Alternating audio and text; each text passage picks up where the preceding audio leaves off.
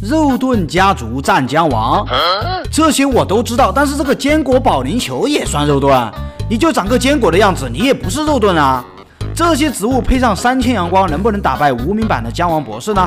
在游戏开始之前，我们先做一个测试。无名版的冰车，它不是很多植物都能绿吗？那我们坚果保龄球打过去的时候，能不能被绿呢？认为能被绿的满屏的绿走起来，认为不能被绿的，把你们表情包第一个表情打出来。我去，这都能给绿了，我愿称之为绿王。好，我们回到游戏当中，既然是用这些防御植物来挑战僵王博士，那我们肯定是把爆炸坚果和南瓜壳放在20路，保龄球就用来处理这些特殊的僵尸，拿到了一个双子向日葵。这下我们可不愁阳光了啊！爆炸坚果和南瓜壳放在20路，这样的话就可以炸到更多的僵尸。哎，掉了一个玉米加农炮，我去，这把运气可以！我去，全是纸卡！哇，这个双子向日葵来的太好了！那现在的话，我们就用玉米加农炮炸一下。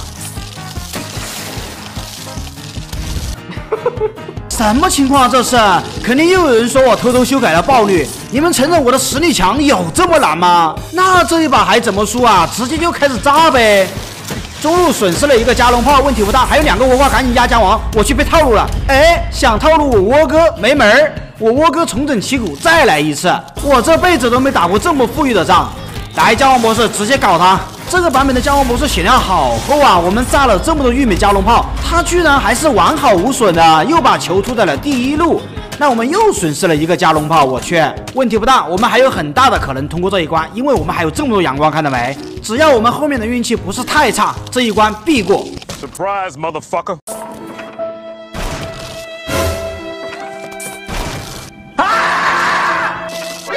你这僵王博士！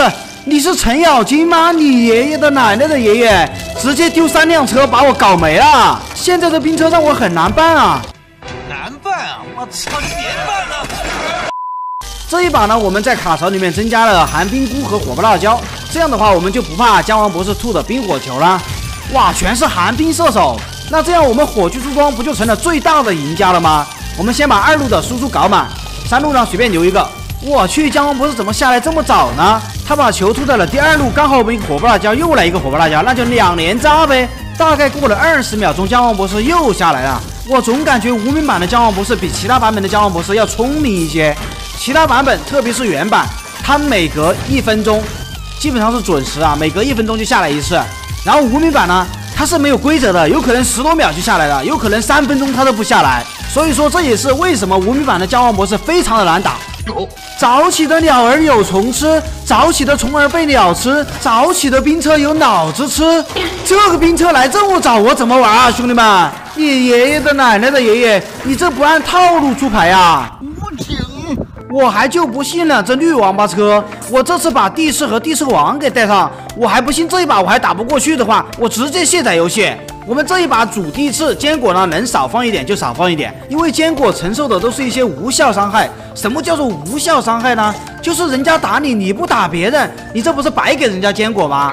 但是南瓜壳吧，虽然有用，200阳光一个，这没有向日葵的话，谁吃得住啊？前期呢，咱们就打打保龄球就行了。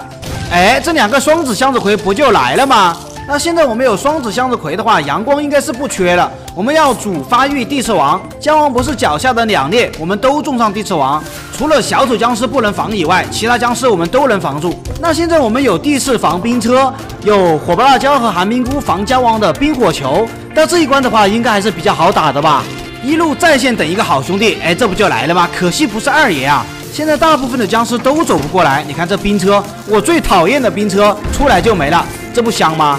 还是地刺王给力啊！哎，这玩意儿给他铲了，我去，铲慢了一步。这个车砸的水平也一般啊。撑杆跳僵尸我看一下啊，哦，保龄球马上好了，我们打保龄球，来吧。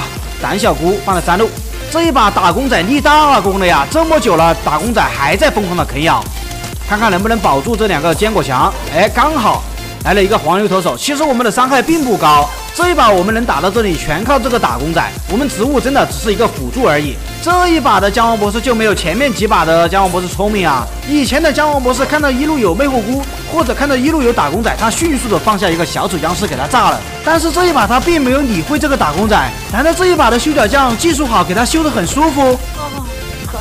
我们看一下还有多少血量。还有7000，还有6000多滴血，那这把不就有了，兄弟们？僵王博士没有冰车你啥也不是，还僵王博士吐一个冰球直接冻结你，还有3000多滴血，直接放一个保龄球应该够了。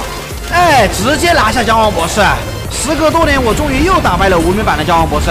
无名版的僵王博士克星是谁？你们应该知道了吧？好的，我猪哥点播关注，我们下期再见。